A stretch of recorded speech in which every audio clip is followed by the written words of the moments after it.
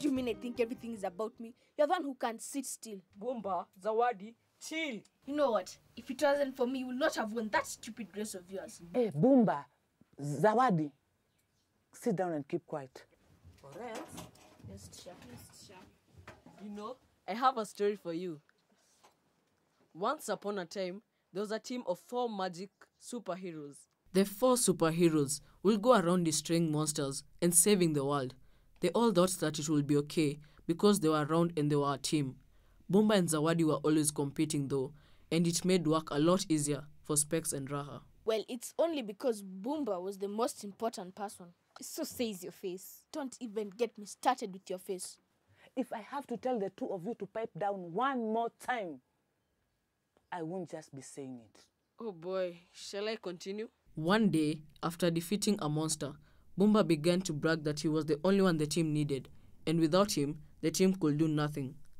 Zawadi, in anger, argued with Bumba, and soon they got into a fight, which Bumba eventually won. This made Bumba's ego grow even larger, and Bumba decided that he will not be needing the team anymore. Bumba announced that he was going solo and walked away. Soon after, Bumba came across a big yellow bird tearing up a city. This was definitely what Bumba would be looking for.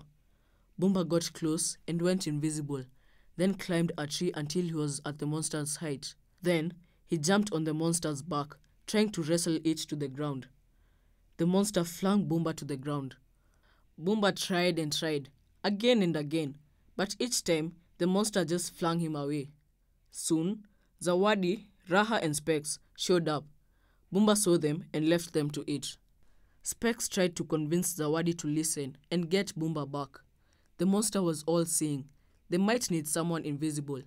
Zawadi shook her head vehemently. Sighing, Specs called them over and whispered a plan. Raha was getting into position when the monster sighted her and drew her aside. Zawadi was zipping this way and that, and the monster was getting angry. Feeling overconfident, Zawadi happily shouted out that they don't need Bumba. But as soon as she did, the monster grabbed Zawadi mid-stride and threw her against a tree. We really couldn't use Bumba. Wait and see. It's my story, right? Yes, after all, it was Zawadi who got caught. Only after Bumba failed. So where was I? Oh yeah, the monster. So Zawadi looked up and saw a hand. It was Bumba's, helping her up. She took it. Specs and Raha joined them. Specs smiled at Bumba, then drew his plan in the sand. Zawadi and Bumba looked at each other, and Zawadi dashed off. Bumba disappeared. Zawadi was zipping around the monster, but staying just out of its reach.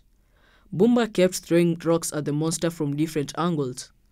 The monster was concentrating so much on the two that it didn't notice Raha climbing up a tree, getting closer and closer to its ear. Finally, Raha was in position, and she let out an earth-ripping scream into the monster's ear. The monster was startled and staggered for a while before crashing into the ground. Zawadi and Bumba wasted no time in tying the monster up. The team won in the end. Yeah, that was cool. Maybe, just a little bit, you did help us, Zawadi. Yeah, and you did take that last pen pretty well yourself. Well, we won as a team.